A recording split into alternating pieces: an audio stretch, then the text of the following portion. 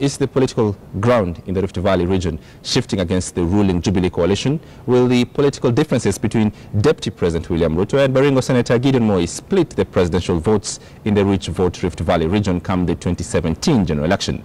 Now, well, according to political pundits, the Jubilee leadership should fulfill their promises as well as mend the differences between elected leaders from the region so as to ensure that the votes from the region are under lock and key. Chris Dairo has more on the rift within the Rift Valley region in this week's edition of Spotlight 2017.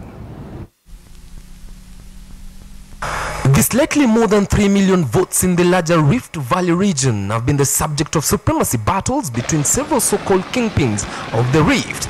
Battles that saw Deputy President William Ruto pitch tent in Kericho for days in the hunt for votes. The just concluded Kericho senatorial by-election brought to the limelight the widening cracks that continue to emerge within the Rift Valley, pitting elected leaders from the region. Although the ruling Jubilee coalition won the Kericho seat in a hotly contested race with Kanu, it renewed the bitter rivalry between Deputy President William Ruto and Baringo Senator Gideon Moi. Kenya will be built by people who have ideas. And if you don't agree with the ideas we have, tell the country alternative ideas.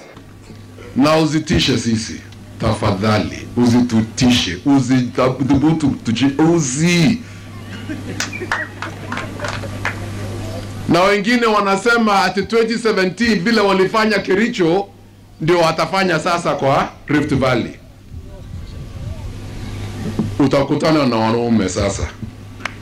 The growing rebellion within the Rift Valley region, analysts say, should be tamed early enough, or else it will cost the ruling Jubilee coalition at the ballot come the 2017 general election.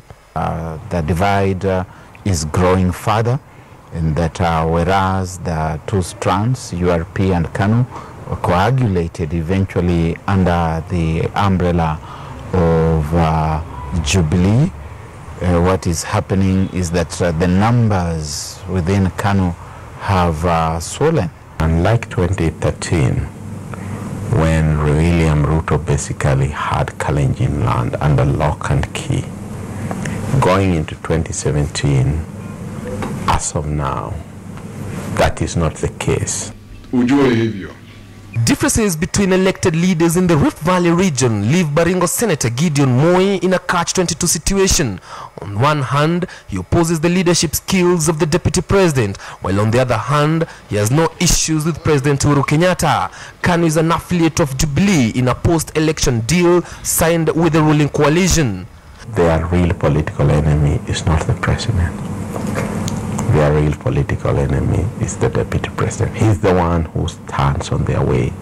And if the camaraderie between the President and the Deputy President continues, then it means that Gideon Moi has to be in the shadows of William Ruto until he falls by the wayside. I think that the reason people like Gideon Moi have not talked about the presidency is that they still support President Uhuru Kenyatta.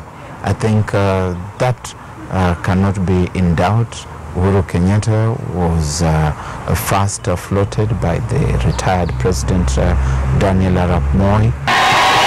During the two-day visit by President Kenyatta and his deputy to Nakuru and Baringo counties, Baringo Senator Gideon Moi and his older brother Rongai MP Raymond Moi were the only elected leaders who skipped the tour. According to political analyst, retired President Daniel Moi should not